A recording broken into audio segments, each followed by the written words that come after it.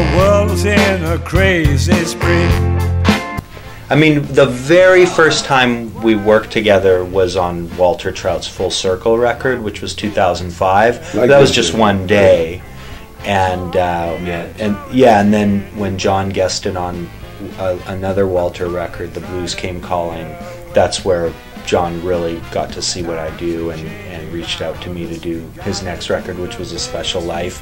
And I think our working relationship has just had a natural evolution as I've gained more trust of, from John, and I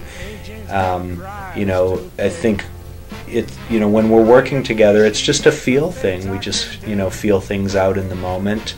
I try to be sensitive to the fact that he's in there on the mic having to perform, and so I have to be careful not to. I don't want to make suggestions that are distracting or take him out of his flow, but I also want to do my job and lend input when I think it can improve the production and the song, and we've just developed a really great rapport of working together in that way.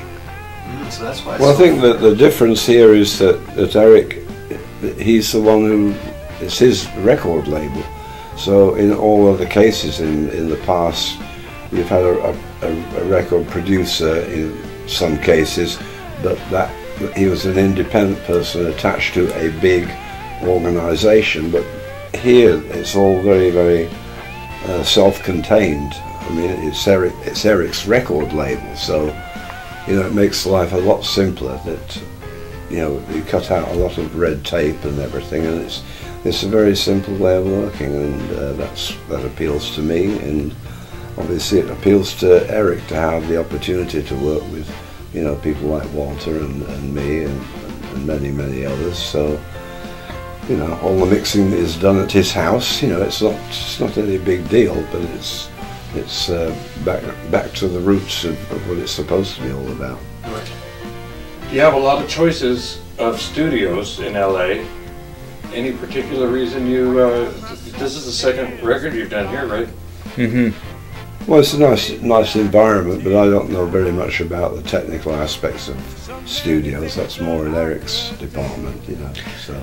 Yeah, I mean, House of Blues is a great place to work. It's got a great console. It's got an old custom Neve console with classic 1073 preamps with custom EQs, and every compressor and mic any engineer would want. All the Neumanns and RCA ribbons, and then there's also a lot of keyboards. And so one of the other reasons we came here is there's a great grand piano, there's B3 organ, Wurlitzer clavinet, and it's really important to me that John is on the vintage instruments, the real deal. He's a world-class artist, and I want him to have world-class sounds, and so this is a good place for that. And it's also just a really nice environment. There's a lot of history here. It used to be Tito Jackson's studio. It used to be Charlie Chaplin's house.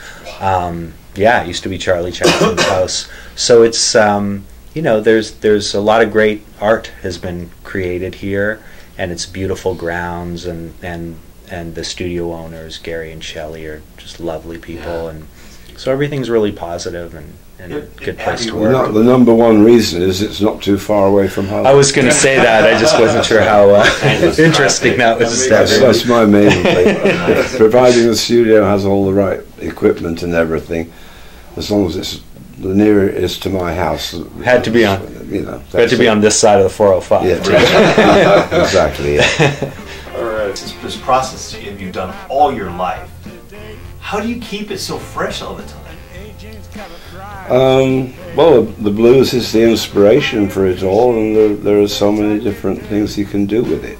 So to make a record, I always feel that track for track they should all have a different feel to them, but they're all rooted in blues, and that's the natural thing for me. But it's the most fun to do, and it allows me to write songs, or in some cases select other people's songs, that I can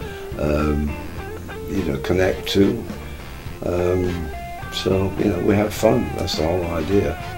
Nice. There is a lot of variation. I think, you know, everybody's very open to creating in the moment, and there's always a different set of variables, even though it's the blues. You know, I think people are going to be really surprised when they hear the energy in some of the tracks on this record, or changing up some things, adding some horns here, trying some different instruments, and, you know, the creativity just keeps flowing. The main thing when I'm, you know, selecting songs, which not many other artists do, and that is to play all the songs in different keys, you know, so every key has a different mood to it. Interesting. And so I always feel that if you put an album on that you're playing track for track, there should be like a whole bunch of singles, you know, which are completely separate from each other, and have a marked difference. Whereas a lot of artists, they have a lot of things in the same key, and you play one song and the next song comes up and it's the same beat or something that's similar, and after a while that gets pretty tiresome, you know. So they only end up with one mood for the entire album, whereas, you know, I like to have a complete variety of different interpretations of blues. He's singing amazing right now. No kidding. Yeah. Really sounding good. We wish you all the best with this one. I know it's, you know, you don't need luck with this team. We appreciate it, fellas. And what I heard, they're good landmarks, the steps along the road. Definitely. All right. Thank you. Thanks, fellas. Thank you very much. Pleasure. For the time, for the invite, for the opportunity, and Hospitality's been nice. it's been wonderful. Sure thing. This is just a great experience all the way around. We gotta find a way